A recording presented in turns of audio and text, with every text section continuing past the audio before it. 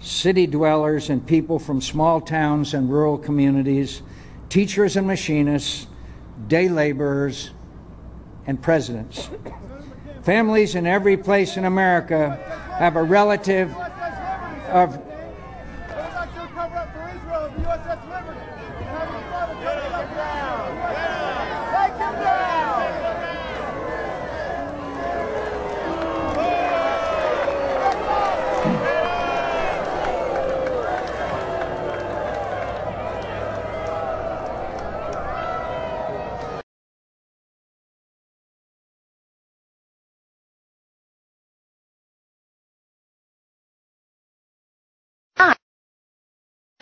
It was the deadliest attack on American ships since World War II.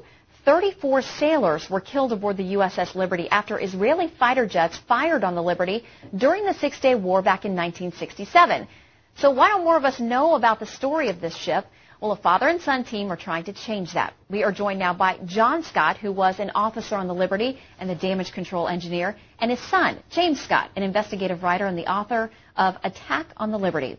Gentlemen, thank you both for coming in today. John, I have to ask you, what was that day like? Well, it started off, it was a great day for me. It was my 24th birthday, June the 8th, 1967, and I was looking forward to a good day. The weather was great. I had the 4 to 8 watch on the bridge that morning.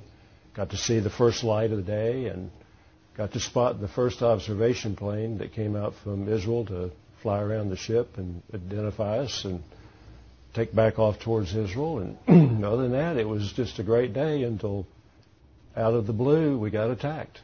And obviously many casualties there. The attack was fast and furious, and it looked very much like the Israelis wanted very much to sink the ship and leave no survivors, which we know in retrospect was exactly what they intended. And so there was some premium on getting an SOS out. Israeli planes are strafing the deck. They're pouring napalm on the deck.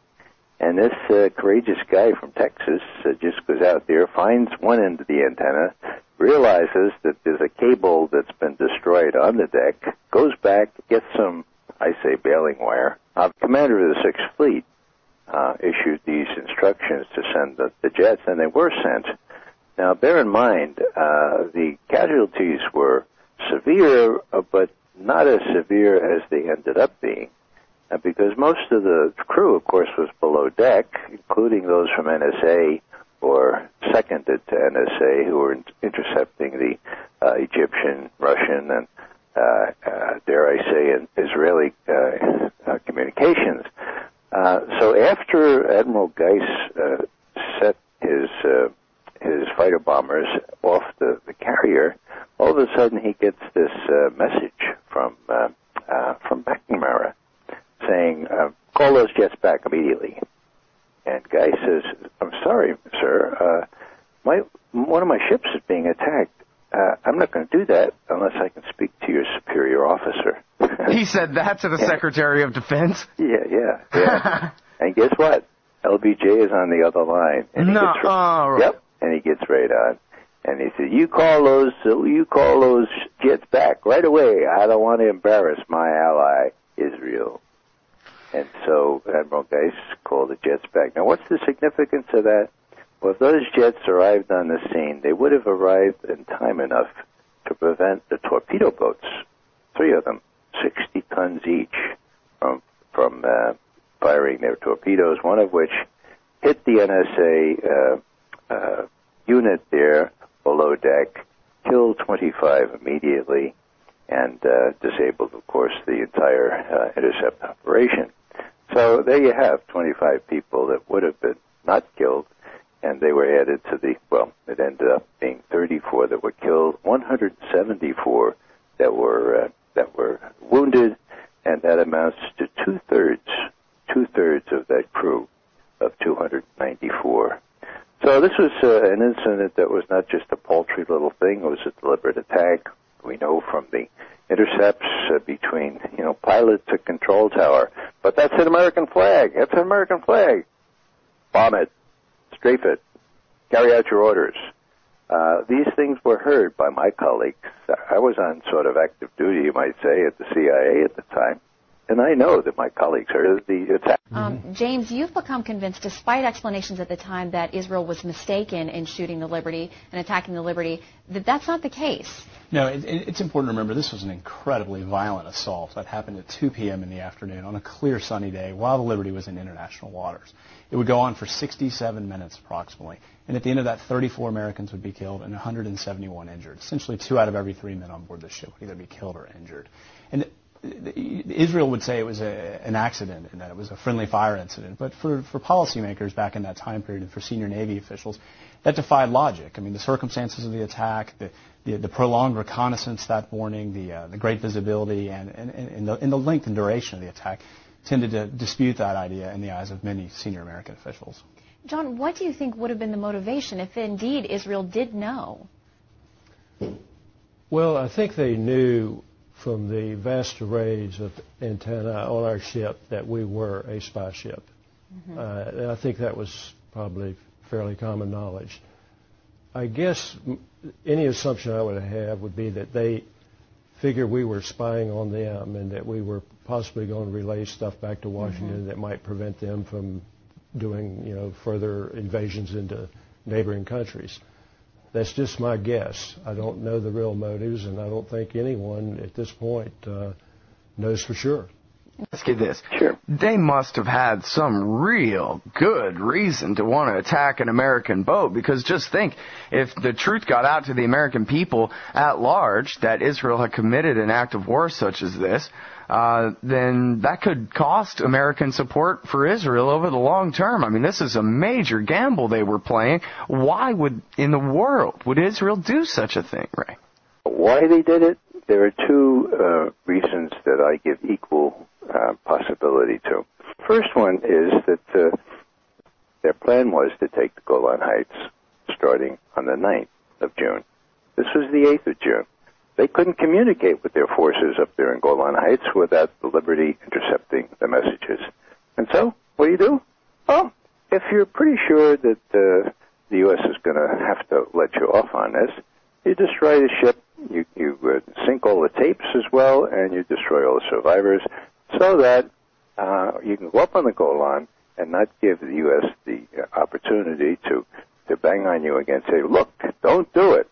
In other words, in the Israeli frame of mind, it was better to ask for forgiveness rather than for permission. And that's precisely what they did. They went up on the Golan the next day. They didn't want us to know about it. They didn't want us to interfere with their plans. And that's one explanation. Now there's another. And this is sort of gory. There is Al-Arish, which is up about 1,000 prisoners. And prisoners are a real pain, in Sinai. You have to feed them, you have to give them water, and it's a real pain. And so what happened here, according to Bamford and these eyewitnesses, is that Egyptian prisoners of war, there are about 300 or 400 of them in the coastal town of Al-Arish there in the Sinai, they were lined up, they dug their own graves, they were shot, and that's the way they took care of the Egyptian prisoners. Now, the Liberty is patrolling directly opposite Al-Arish, okay, in international waters, but with an easy range to pick up the intelligence on what's going on there, okay? Line of sight. I mean, you could see the Liberty big as it can be right off the shore. Now, the Israelis were well aware of that, and that wouldn't be terribly good PR to get back to the U.S. Yeah, it's better to commit 2 war crimes than 1. It's better to strafe Americans, attack Americans, and strafe them in their lifeboats than slaughtering a bunch of Egyptians, which obviously Americans don't care about anyway. Yeah, well, if you achieve both, then you suppress all the evidence. And comment about why this is so important right now in terms of the American-Israeli relationship, and Admiral Mullen's reference to the USS Liberty last year when he went to Israel and so forth. Yeah. Well, long story short, no U.S. politician has dared to breathe the word USS Liberty since 1967 until July of 2008. You got Mike Mullen, who was the chairman of the Joint Chiefs of Staff, and he's a pretty gutsy guy, and so he was sent to Israel to tell them that they didn't want that is the U.S. administration, and particularly the U.S. military, they didn't want Israel mousetrapping the U.S. into a major fight with Iran.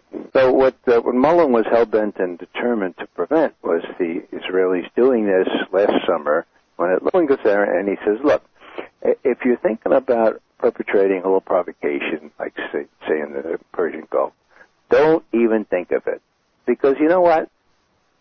We know what happened to the USS Liberty on June 8th, 1967. And it ain't going to happen again. Do you hear me?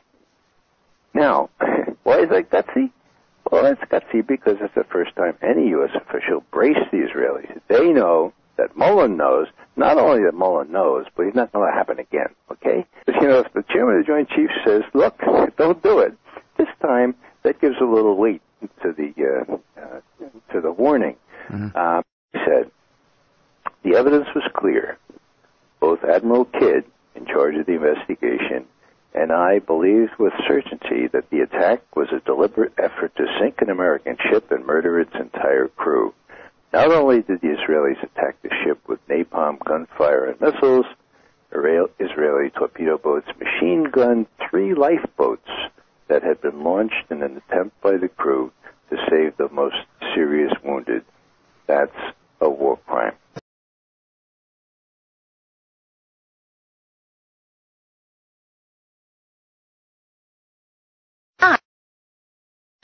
It was the deadliest attack on American ships since World War II. 34 sailors were killed aboard the USS Liberty after Israeli fighter jets fired on the Liberty. Thank you both for coming in today. John, I have to ask you, what was that day like? Well, it started off, it was a great day for me. It was my 24th birthday, June the 8th, 1967, and I was looking forward to a good day. The weather was great. I had the 4 to 8.